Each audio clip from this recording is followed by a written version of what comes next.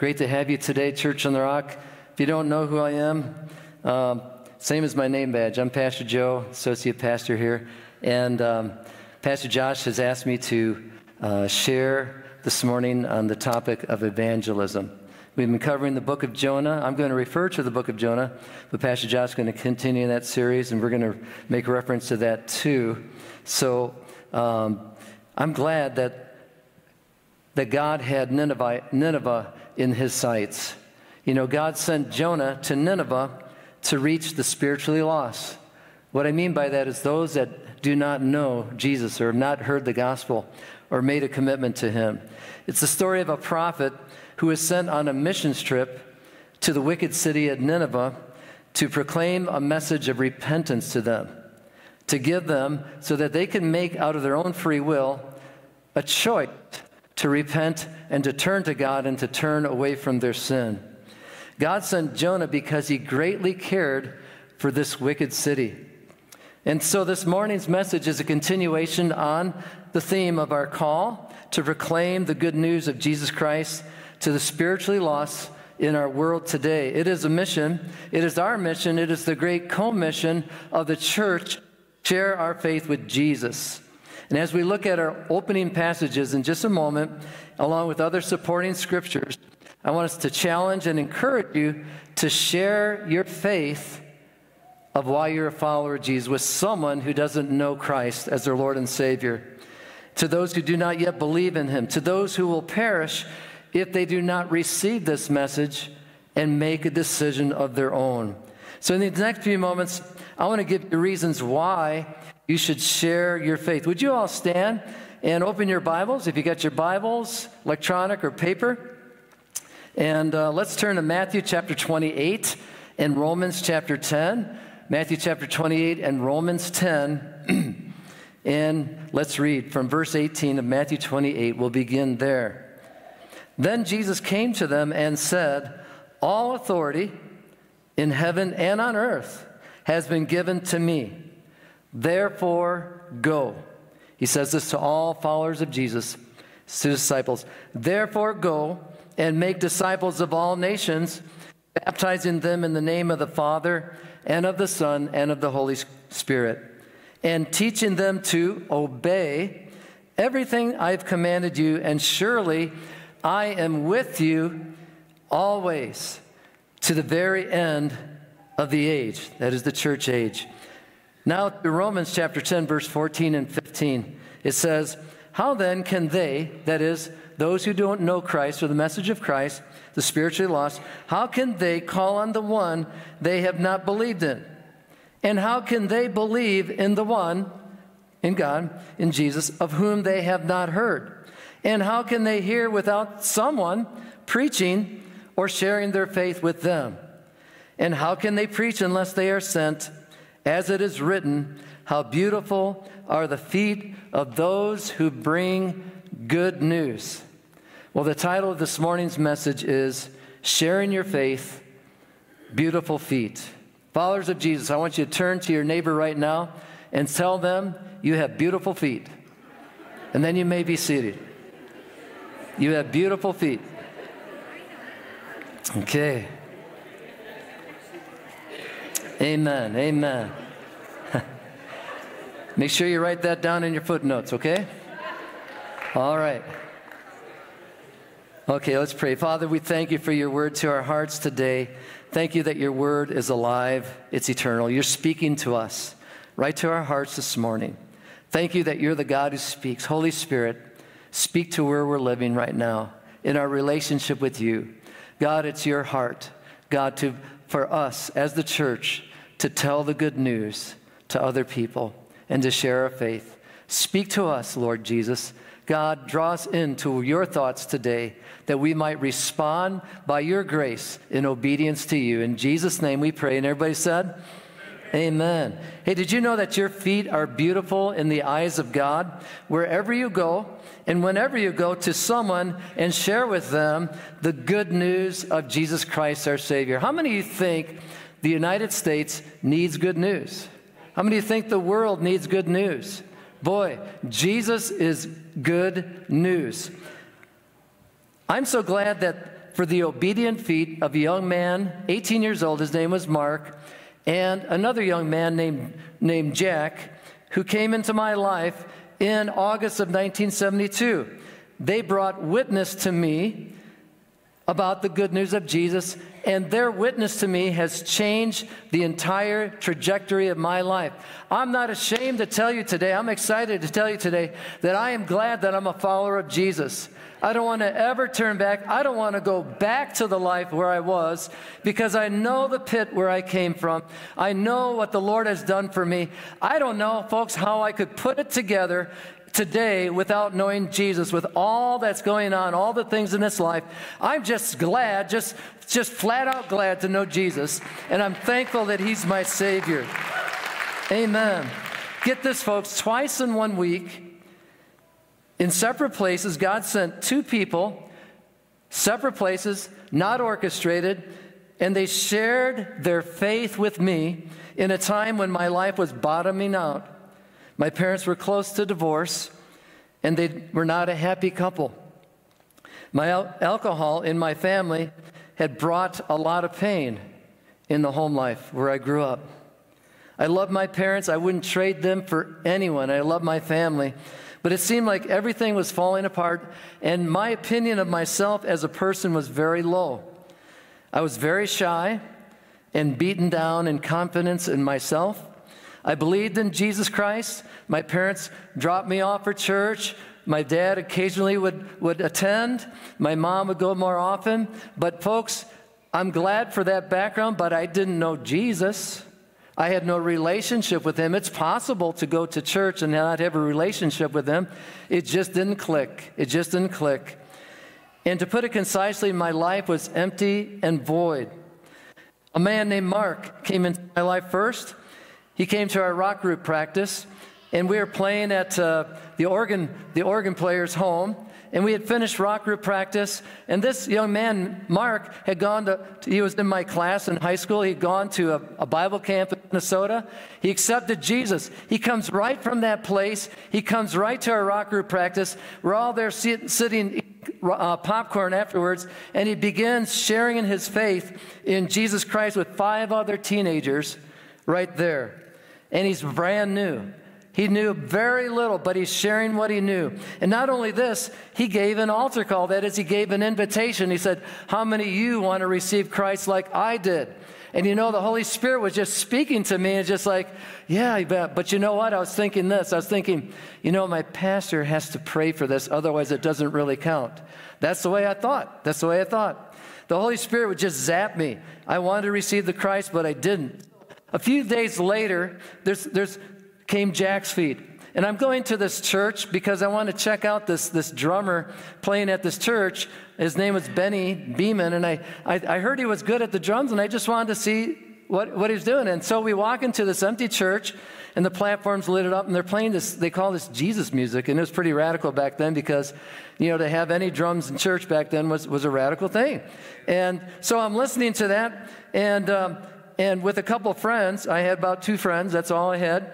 And my 2 friends were with me, and Jack walked up to us, sat in the pew behind us, and it's dark where we're sitting there, and we were listening to the music. And so guess what? The Holy Spirit was speaking through Jack the same words that Mark had been saying earlier that week.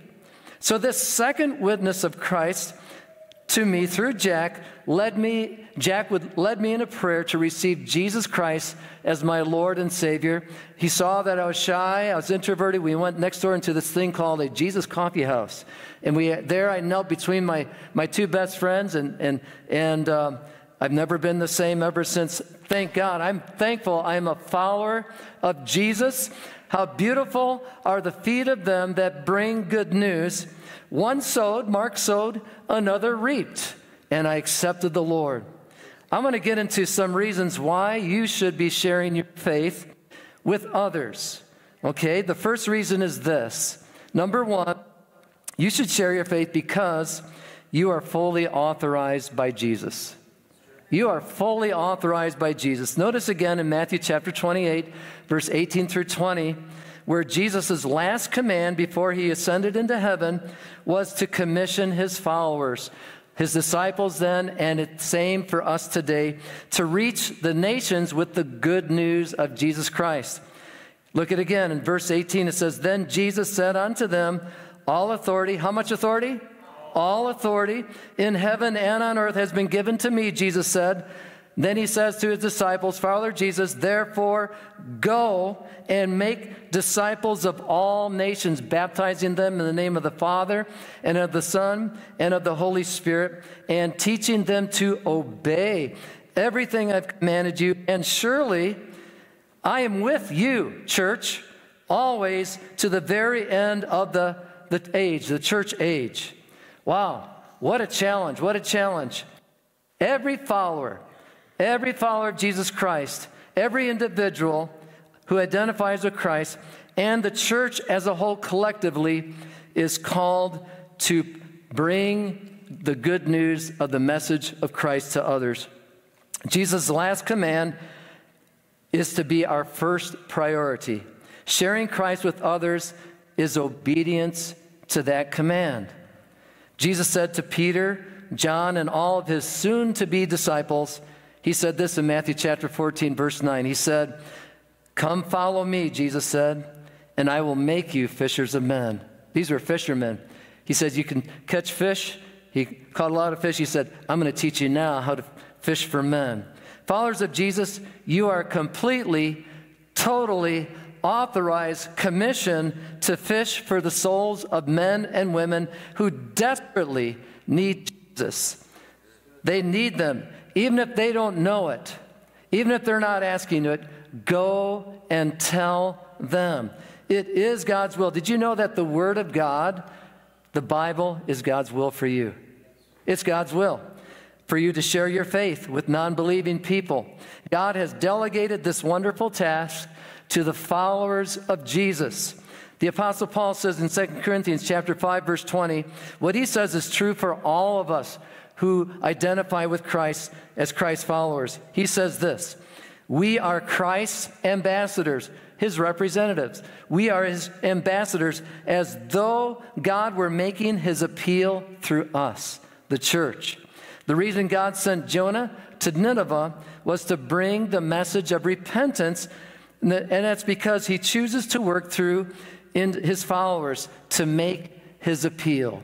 Jesus wants you to make an appeal for him, to give a testimony to them. You can share your testimony with someone. Do you know that people cannot deny your testimony? You say, "I've been changed. You know, God's changed my life." And they can't say, "No, he hasn't," when he has. You have a powerful, unique story that is your testimony. You can share what God has done for you. The blind man said this, "All I know is I was blind, but now I see." You have something to share. All of us do, if you know Jesus Christ as your Lord. So the reason God sent Jonah to Nineveh was to bring a message of repentance is because he chooses to work through his followers to make his appeal. How are the Ninevites going to hear God's word, his message of repentance, unless Jonah went to them? He didn't say, "Well, he didn't go obey the first time, so I'll just have to go myself." No, he wanted Jonah to go there. How is your neighbor? How are your loved ones? How are your work associates? How are the people that you rub shoulders with each week going to hear unless someone who knows Jesus and who knows the message goes to them? Already we've read from Romans chapter 10, verse 14 and 15, how can they believe in the one whom they have not heard? You know, we live in America. We assume, we see all these steeples, crosses, all these things. We assume that people have heard the message of Jesus. Folks, there's a lot of folks that have never, ever heard. They have no clue. They have no clue. I've had neighbors that had no clue what the resurrection is. I'll testify people at work and say, "What's the meaning of Easter? You know, what makes Easter the unique message of all the religions of the world?" And it's my way to witness them. One of the ways, I use holidays, events, anything, and I say it's the resurrection. It's the resurrection. And you just segue into that, and God can use it. See, they're not going to hear unless you say something. Don't assume they've heard it because they live in America. You might be the first one to sow the good news into their life, and you may be also the one to reap it. Maybe one will sow, maybe another will reap. God's word has a guarantee that it will never go out void. It will accomplish it. People are never the same when they hear the truth. You bring the truth to them, they got to deal with it. God's going to work on their heart because he loves them. How beautiful are the feet of those who bring good news. Tell your neighbor, you got beautiful feet. Amen. Reason number 2, why should you share your faith? It is God's heart. It is God's heart. His last command was Jesus' number 1 desire. Before he went to heaven, he said this, let your beautiful feet go where Jesus' feet went. He went to seek and to save that which was lost. This is what he said in Luke chapter 19 when he went to the culturally despised tax collector named Zacchaeus. He said, the Son of Man came to seek and save that which was lost. Like the typical tax collector in the Roman days, he collected more taxes. Zacchaeus collected more taxes than he should, and he put the rest in his pocket. He was despised. He was despised. You know, see, God values people. He values people. Mankind has been made in the image of God. Jesus' last command reveals again his greatest desire. That is the salvation of the spiritually lost. God loves all people. And here's the truth, folks. There's only one human race. We may have different skin tones, but all of our blood bleeds the same. It bleeds red. We have one Creator, and our Creator loves the soul of every person the same. Jesus paid the same price for everyone and holds that same gift out to them, and he's never been willing for one person that he's created to go to hell. How about you? Do you love all people? A lot of us don't. A lot of us struggle with people that are different with us than us. I don't love all people perfectly like God does all the time. There's times I struggle. I need God's supernatural touch to reach out to someone who's hurt me. I have to forgive them, but I get to forgive them. And when I forgive someone, I'm free from that unforgiveness. And God lets me out of jail because he's forgiven me of things I don't deserve. I can forgive others, and I can have a heart. You know, I don't love all people as I should, but I can tell you this. I love more people now because of Jesus Christ than I've ever loved before, and God's helping me to change what hasn't been changed so far. And God will do the same thing for you too. I need the Lord's help to love all people, but that is my heart to do that. God wants to give you his heart. He wants to give you his desire so that all people will hear the good news from your mouth and from my mouth. God wants to help you love people that are different from you so that you will love their soul enough to share your faith with them. Look at Jonah. He struggled with certain people. He didn't have God's heart. That's why he ran away from God's call to preach to them. He had a prejudice against them. And he would not share God's message with them. In his heart, he felt they didn't deserve it. Why? They were a brutal, violent people. They were oppressive to the nation of Israel. At the time of Jonah, they were a wealthy world empire. They had the world's largest army in the ancient world. They would torture their victims. Prisoners of war would be tortured to death for their sheer pleasure. They were very hard in character and a very proud people.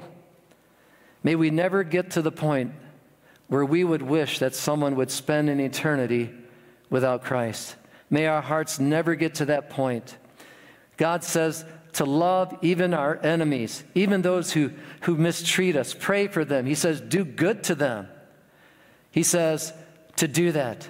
You know, God will help us to supernaturally love all kinds of people, and God will help us. When we went to South Sudan, East Africa, Linda and I, to do missions work, they had just gone through 20 years of civil war. And the Arab Muslims from the north bombed the black people in the south where we were at 3 times a day. That's what the Sudanese told us. With Russian bombers, they would come and they would be bombed. People died. The average age when we were there, we were told between 18 and 19 people. Not many Sudanese with gray hair were there. We met a man named Pastor Christopher who was tortured. He was tortured by the Arabs to renounce his faith and put his faith in Islam. He was tortured. They hung him by meat hooks on the armpit to get him to renounce his faith in Christ. And he never did. He never did. And he lived to tell about it. Others were tortured. Sudanese were chained to hot cement concrete. People were treated like dirt. You know, one of the challenges of our ministry to them, having gone through them, was to encourage them to love their enemies to the north, to love their souls, and to share Jesus with them. How many think that would be kind of difficult when you had something like that happen to you? You know, it's true. We all need God's supernatural help to love people, Lord, that are different from us, people that have hurt us. And who is your Ninevite? Who is the person that you would hesitate to share the good news? You know, we have the gift. We can hold out the gift through the message of Jesus Christ to others. The Sudanese people, they needed healing. And God desire desire is to care for them and care for their souls. Let me just say this again. We know we are more like Jesus when we care and share our faith, even with those who have hurt us or are different from us, because we love their souls enough to do so. Amen. Jesus said this in John chapter 4 and verse 34. He said, "My food is to do the will of him," that is the Heavenly Father, "who sent me and finish his work. Do not say," speaking of the harvest field of souls, the spiritually lost, "do not say 4 months more and then the harvest. I tell you, open your eyes and look at the fields." See the exclamation point there. Open your eyes, church, and look at the fields. They are ripe for the harvest. I have a garden, and anyone who's a farmer knows this. When the crops are ready, you got so much time to do this. So it's a signal of urgency, because one day this person may be on this side of heaven or eternity, and the next day they could be gone. We have no guarantee that we have today. That's all we have. You know, I know this is an understatement, but our nation needs Jesus.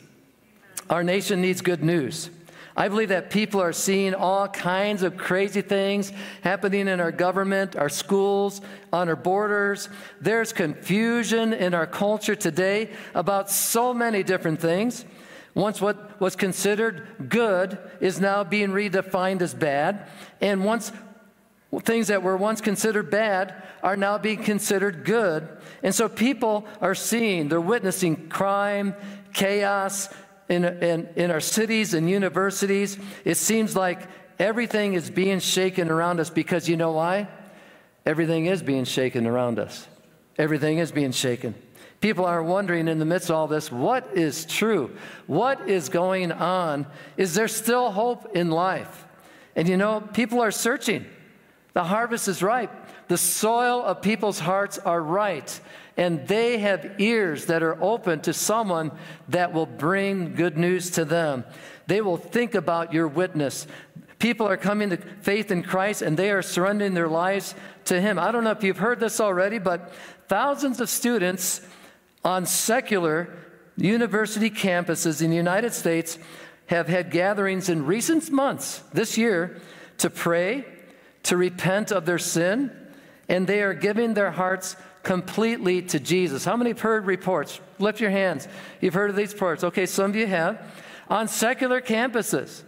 And there are reports of students being water baptized in university fountains, in pickup trucks filled with water, and in horse troughs.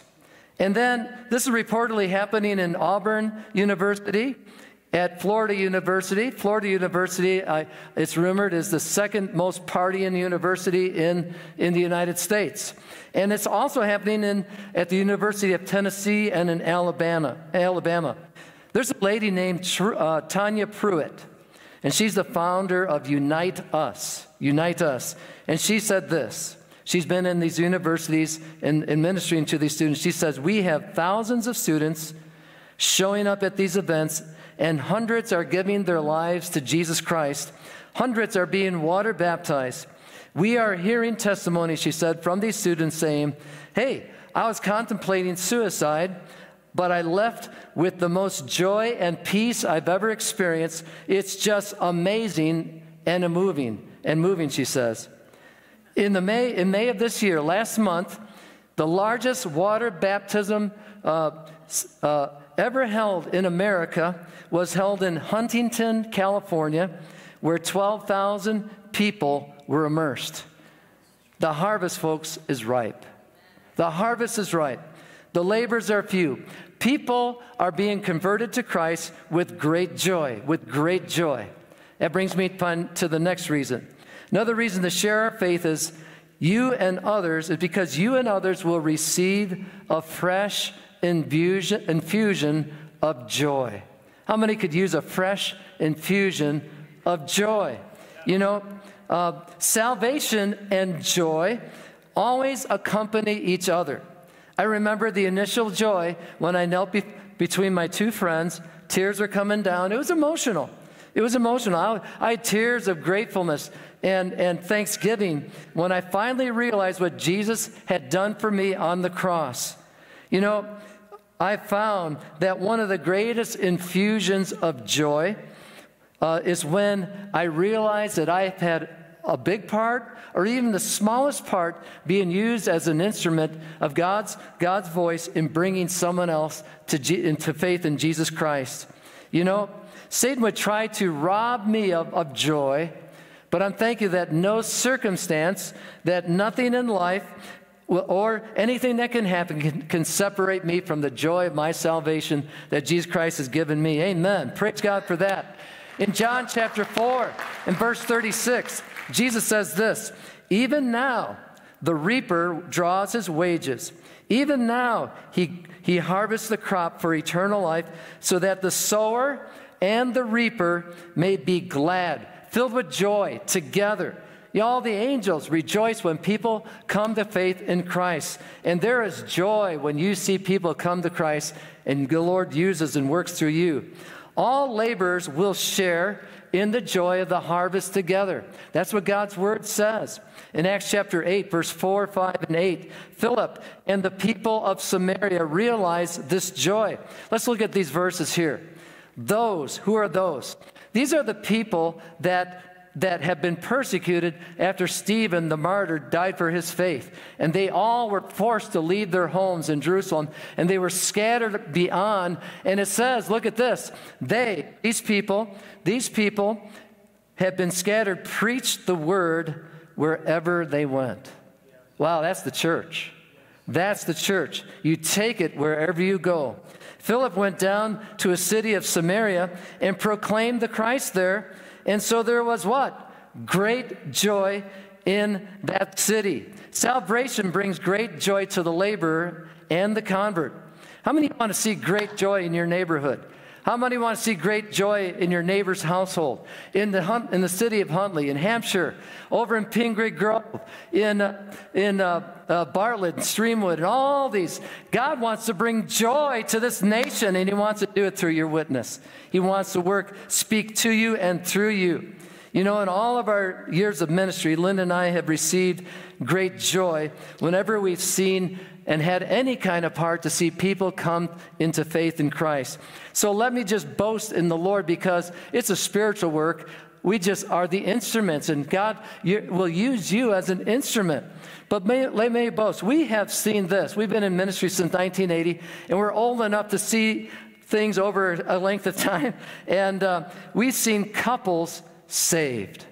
We've seen their children saved and marry Christians. And we've seen their grandchildren saved. We've seen our neighbors come to Christ. and go to church and be literally changed, and they're still serving the Lord. Whole households filled with joy with the newfound faith in Jesus.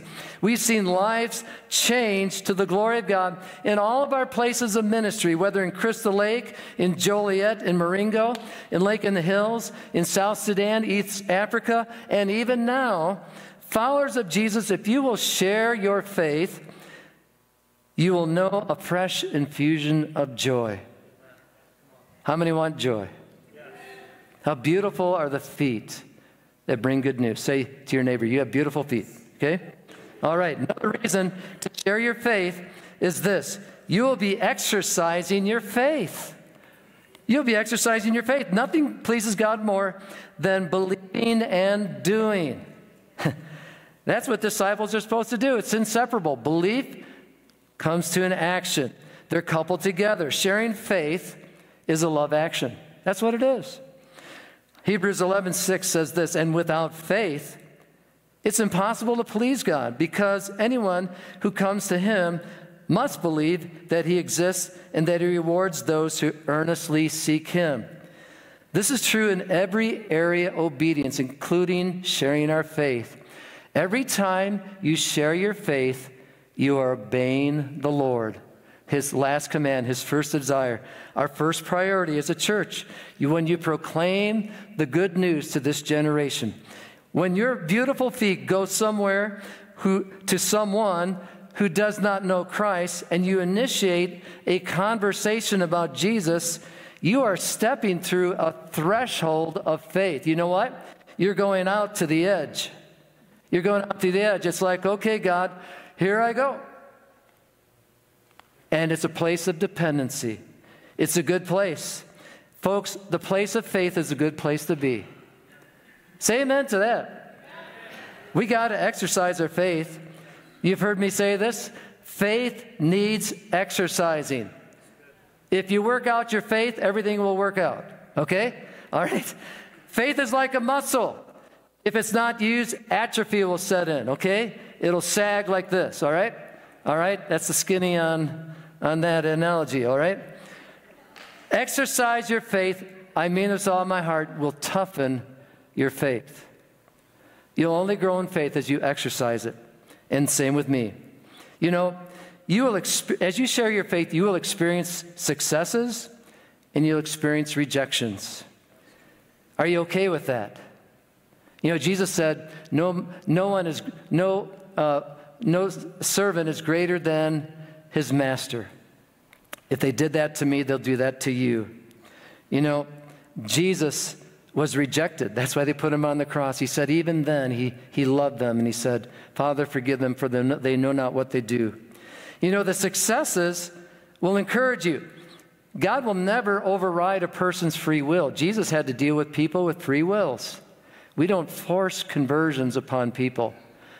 The true faith of Christianity in Jesus followers, we don't force people. It's impossible to have a genuine relationship. Forcing a relationship, it just doesn't work. See, successes encourage you when people accept Christ. Rejections will toughen you if you don't give up. Very early in ministry, I realized that I needed to be in the community if I was going to reach new people for Jesus Christ. While I ministered in Crystal Lake as a youth pastor, associate pastor, intern pastor, all these things, I built relationship with area high schools. And I had an open door with some teachers that I met. I was able to go in and share about Christian values in the classroom. This is back in the 1980s, all right?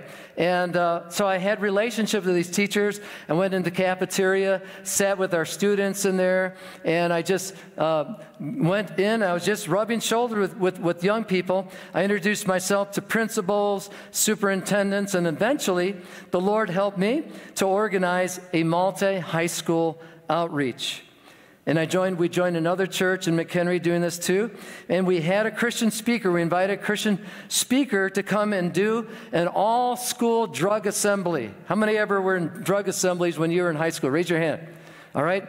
Back then, they used to say this. They would say that CHG is a marijuana and you're not supposed to take that and all that. That's what they used to say. All right?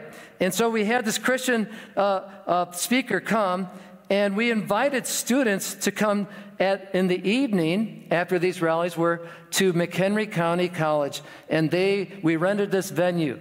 And we invited the students to come, and this druggist speaker would share more about drugs and how it's bad for you, and he would be sharing his faith in Jesus Christ. And so the daytime school rallies went great. In the meantime, I invited the Gideons. The Gideons are people that hand out Bibles, and free. I invited them to come and give the student version to the students that were coming in. If they wanted to receive a free Bible, if they wanted one, they would give them one. And so they were there. A Christian band was there and began the rally and played all this Jesus music. And then I invited a reporter who was my neighbor and considered my friend to come to these daytime assemblies and come to the evening rallies to come and see this. Well, the evening rally, the daytime rallies went great. The evening rally went awesome. We had 600 students come out, right? Tarrant County, raise your hands. They were my youth sponsors. They were there. They'll verify what I'm saying is true. And at the end of the rally, we had about 100 students, right? Come forward to receive Jesus Christ as their Lord and Savior. Praise God for that. We had it all on tape. We videotaped it there and all this. And I was elated. And I was on a spiritual high. But then came the persecution.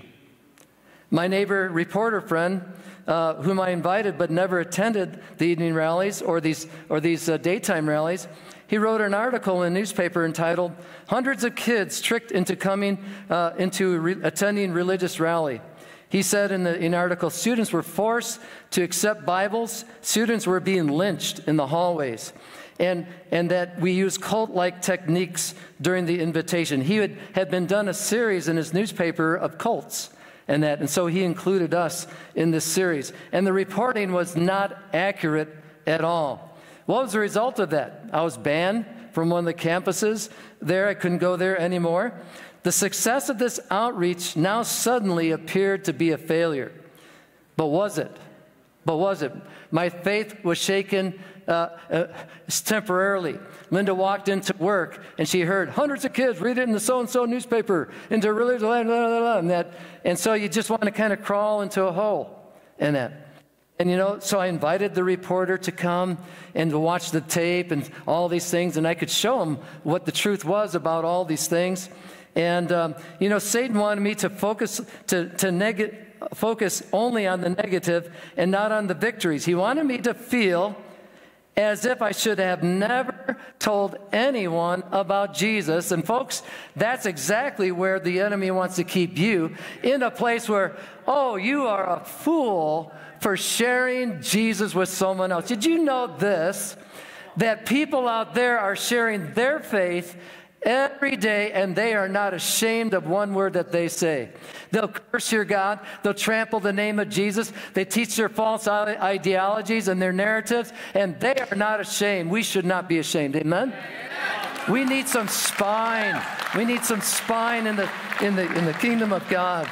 The enemy, I've learned this in ministry, whatever you do right, the enemy will come to you in some form and say you did wrong. And condemn you. You say, you fool. Let's be fools for Jesus then. Let's be fools for Jesus. I wrote an opinion in the newspaper about the truth. I wrote a rebuttal, that is, and it was written and published as an opinion. I knew what the power of the press was, but I also know the power of my Jesus too. He's greater. Lives were changed. And I learned that some things I could do different the next time, and the Lord gave me wisdom. And guess what, folks? There was the next time. I brought a high school speaker in the next year. And then we went to Joliet, and we did it again, and again, and again, and again. And we saw students touched by the power of Jesus on these high school campuses. And the Lord blessed that time. Praise God. My faith was toughened. And I continued in high school campus ministry, and the door continued to be open, and to God be glory. We need to advance and not retreat. Don't let the enemy lie to you. Folks, sharing your faith with others is good for you spiritually. It will toughen your faith. You have beautiful feet. You have beautiful feet. Followers of Jesus, go where the fish are. Go where Jesus' feet would go. Do not give in to the spirit of fear. 2 Timothy chapter 1, verse 2 says this, "For God did not give us, the church, followers of Jesus, a spirit of timidity or fear, but a power of love and self-discipline." There's times when I didn't want to go into the fray, but I said, Lord, I'm going to do it. I'm going to go where your feet went. My feet are going to go where your feet would be. I'm going to go there. I'm going to do that. Folks, your feet belong where the spiritually lost are. Don't let anything or anyone hinder you from your call. You are completely authorized, and Jesus is with you always in this great endeavor. Sharing your faith, it's a spiritual adventure. May it be said, let me testify that there's nothing boring in following Jesus. It's an adventure. It's an adventure. If you're bored out of your socks, well, I challenge you, share your faith. Share your faith. Well, time necessitates me to give the remaining reasons in rapid progression. So here we go. Number 5, we should share our faith. Another reason is that you will personally see the miraculous. What is the greatest miracle of all? A changed life. A changed life. It's miraculous what the Lord has done in my life. You could say the same. Paul says this in 2 Corinthians chapter 5, verse 17. He writes, "Therefore, if anyone is in Christ, he is a new creation. The old is gone and the new has come." You know, a life changed by the power of Jesus Christ, think about it, is the greatest miracle of all. In the Bible, in the Scriptures, as Jesus' followers, he promised this to us when we come to Christ, a new life, an abundant life, a faithless life, an eternal life. He promised us a new heart, a glad heart, a clean heart. He promised us a new mind, a renewed mind, one not conformed to the patterns of this world, the mind of Christ. He promised us a new name. Christian, we are a follower. Our identity is in Christ. He will give us a new name written down in glory. When we see him face to face, he'll give you a name that is especially for you, that is between you and him. He will give us a new covenant when we come to Christ, a binding agreement between God and man of a relationship with him that will never change. Never change, made possible through the blood of Jesus.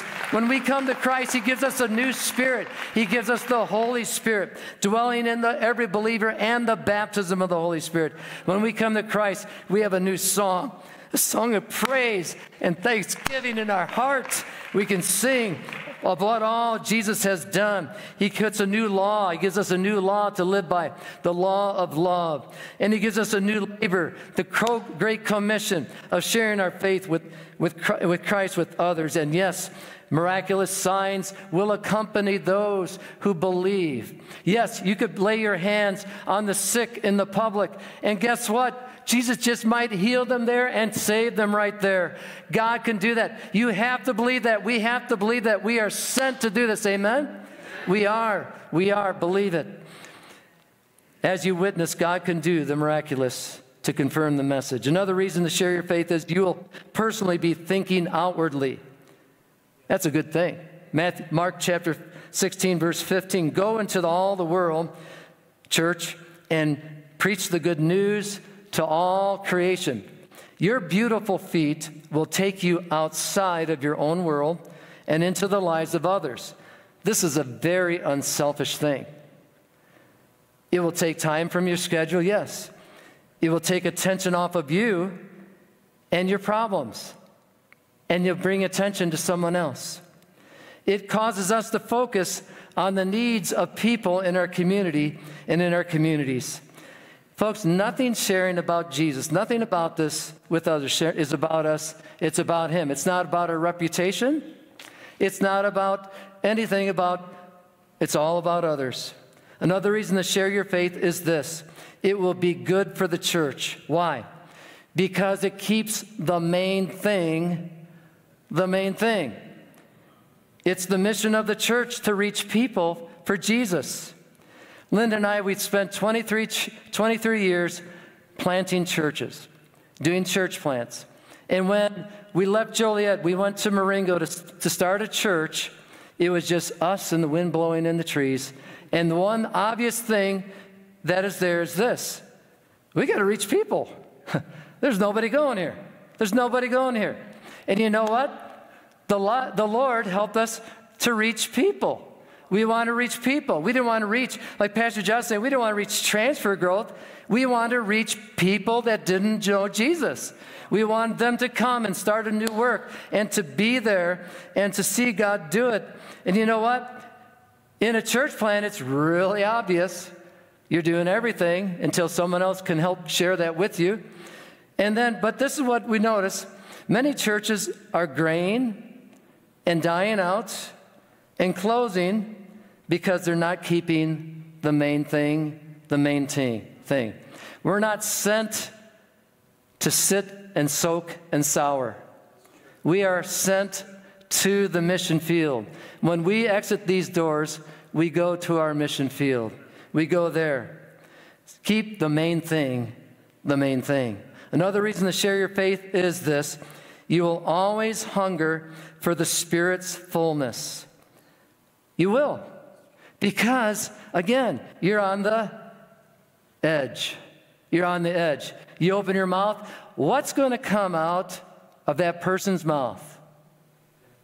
What's going to happen? Man, it's exciting. It's really exciting. Okay?